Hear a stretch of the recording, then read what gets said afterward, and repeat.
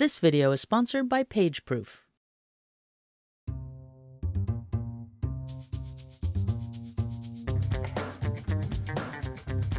Hi, this is Teresa Jackson for CreativePro.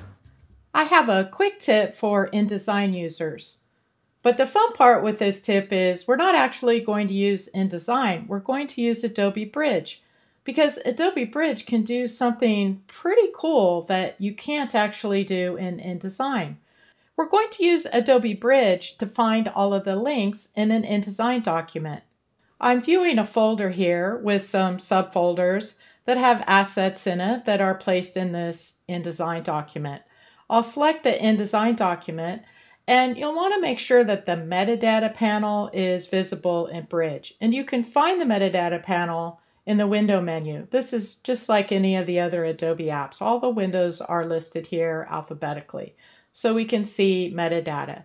And the metadata panel gives us a view into this document for all kinds of different information, including linked files. If I collapse this and look down, you can see all the different types. You can even look at the document swatches in that document without even opening the document. Let's take a look at the linked files here.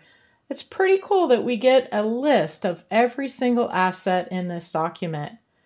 But even better, Bridge gives us a way to view all of the linked files. And we do that by going up to View and coming down to Show Linked Files. So this shows us all the assets that are in that document. That's pretty awesome, but what's even better is it also tells us that there's some missing files. So if we open that InDesign document, we'd get those question marks on missing links. We see that there are 10 missing files. Clicking on the Show Missing Files button gives us a list of all of those images with the path of where they were. And right away, I can see what happened. These were linked from an external drive, and I forgot to plug in the external drive. So let's close this out and plug in the drive and try it again. I've plugged in the drive, so I'm going to go back to my Images and Graphics folder where the brochure is, select the brochure, and do this again. View, Show Linked Files, and now there's no missing files because Bridge can access all of them. Now we can take all of these and save them into a collection so it's easy to come back to them. I'll do a Command A or Control A to select everything. And then in the Collections panel at the bottom, I'll click the New Collection icon. And we can call this Brochure Links. And this is a virtual collection. So these images actually reside in different folders on my hard drive and some folders on an external drive. But the collection is a virtual way to see them all within the same location, like they were in the same folder.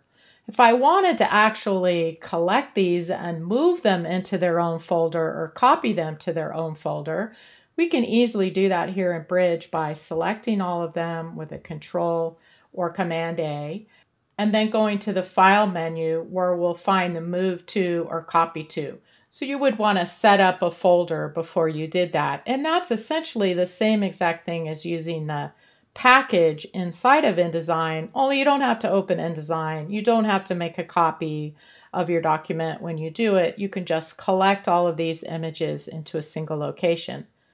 So that's your InDesign quick tip using Adobe Bridge to collect all of your links. I hope you find it helpful. Well, I hope you enjoyed this video. If you did, be sure to give it a like and subscribe to our channel. And for thousands more how-to articles and tutorials, visit our website, creativepro.com, and become a member today. Thanks for learning with us.